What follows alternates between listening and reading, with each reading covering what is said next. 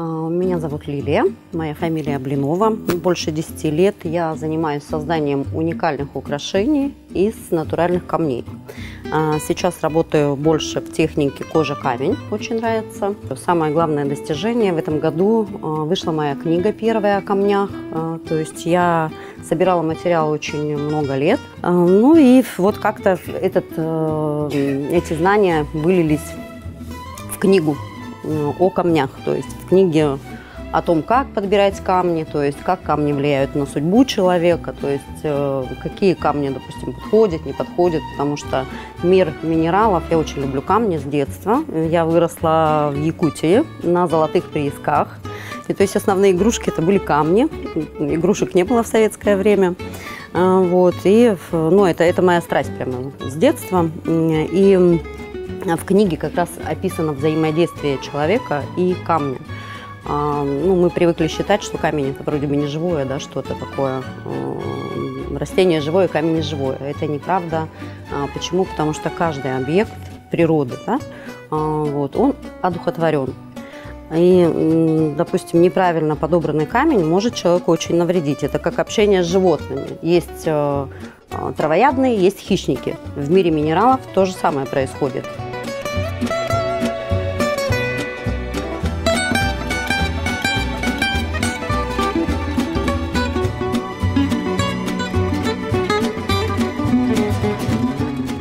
Сегодня мы с вами сделаем такой амулет. Ну, вот этот вот, к примеру, вот такого плана сделаем амулетик с вами. Делается он очень быстро. Я расскажу, покажу как. Ну, давайте приступим к нашему мастер-классу. Что нам понадобится? Ну, сам минерал, конечно, мы выберем. Вот у нас есть. Опять на выбор выберем какой-то один. Вот. Понадобится клей. Обратите внимание, значит, клей-гель обязательно должен быть прозрачный. На нем прямо на тюбике так и написано. Суперклей. Иногда он нужен. Значит, ножницы, линейка. Кожа, ну, я работаю итальянской кожей, хорошей, очень хорошего качества.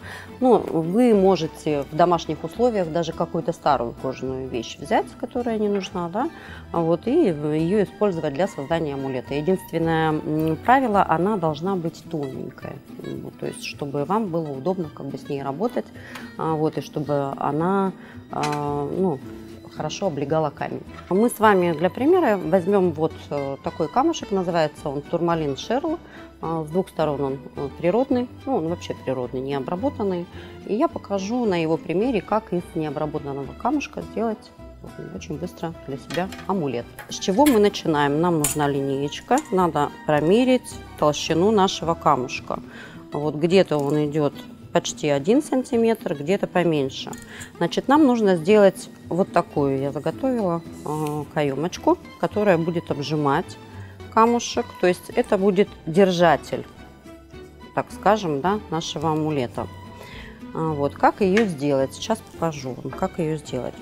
То есть вы промерили свой камушек, ну, в нашем случае, да, это, ну, примерно 1 сантиметр.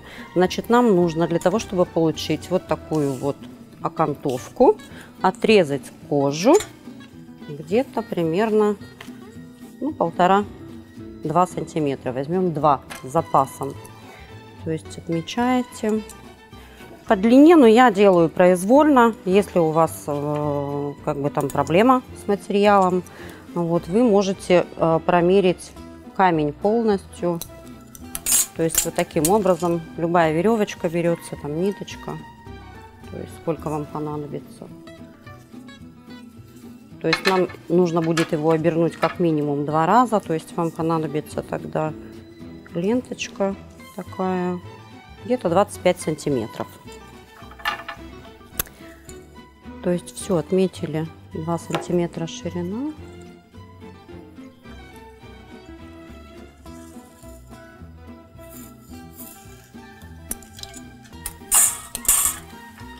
Отрезаем нашу полосочку.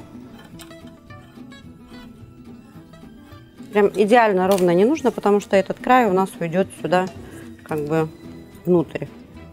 Его не будет видно. Теперь нам понадобится с вами клей, о котором мы говорили. Почему прозрачный? Потому что от желтого клея, обратите внимание, остаются пятна на коже, потом их сложно убрать, поэтому вот такой только прозрачный клей используйте. Для удобства зубочистку. Промазываете кожу таким образом. Ничего специально заказывать где-то в интернете не нужно, потому что, ну, камушек пошли, нашли, как говорится, где-то на речке или где-то в горах, может быть. Вот. Смотрите, вот теперь таким образом нам нужно загнуть кожу. То есть делаем вот так. С двух сторон, да, подгибаете, как бы так помогаете ручками. Можете сначала один край, вот, то есть, ну, вот таким образом, допустим, сначала один краешек, если вам неудобно будет, потому что здесь все-таки опыт нужен, наверное. Вот, сначала один, вот, потом, ну, мне удобнее сразу, как бы, вот этот валик делать.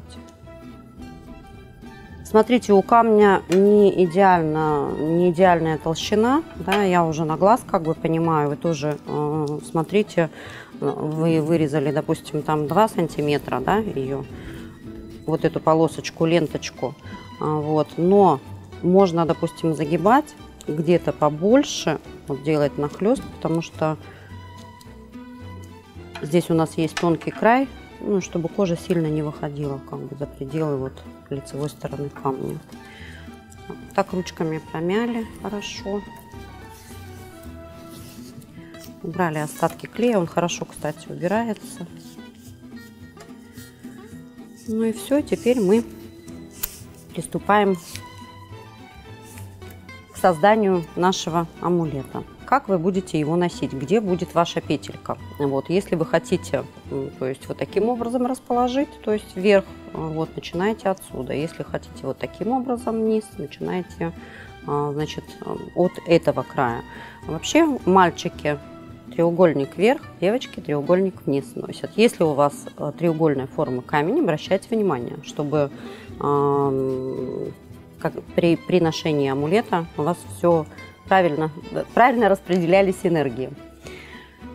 Значит, ну, мы делаем для девочек.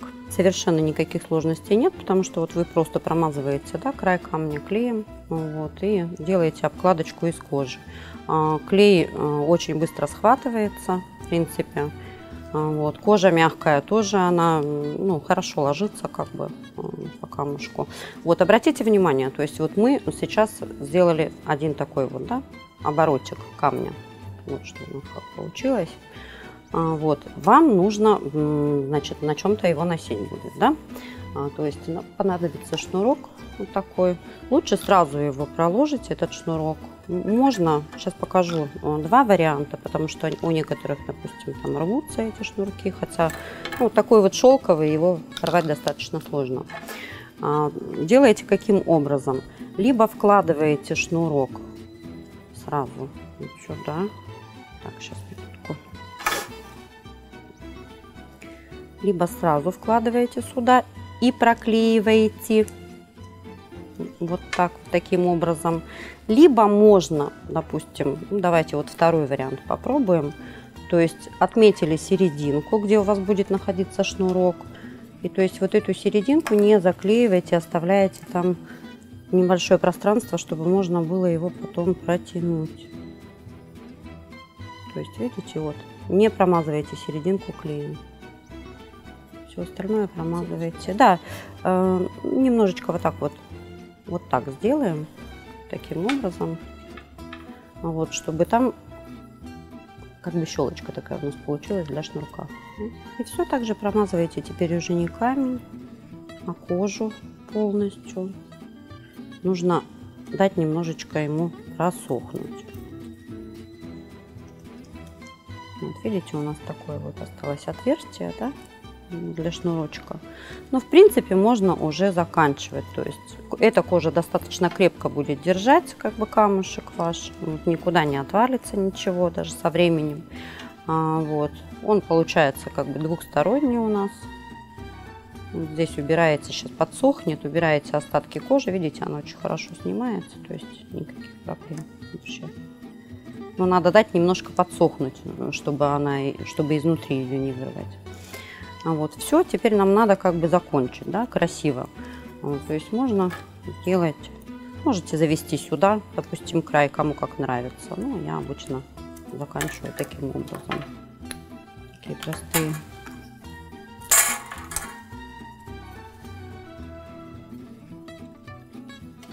Подклеиваете вот этот краешек сюда. Немножко подержать.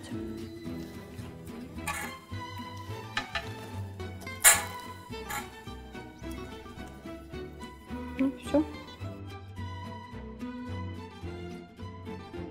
Хочется рассказать вам о минералах Алтая. Но сразу предупреждаю, что, к сожалению, вышел такой закон у нас, что сейчас собирательство как бы камней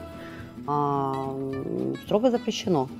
Вот. Но это касается, конечно, полудрагоценных, там, драгоценных камней. У нас на Алтае их много.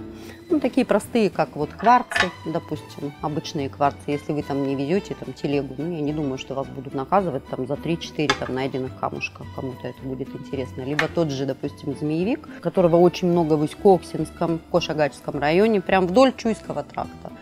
Вот. Он нигде не используется, ни в промышленности, нигде он не имеет никакой ценности для государства, ну вот наш алтайский, да, но для нас имеет ценность, потому что, ну, я его очень люблю, потому что он реально помогает лечить даже суставы.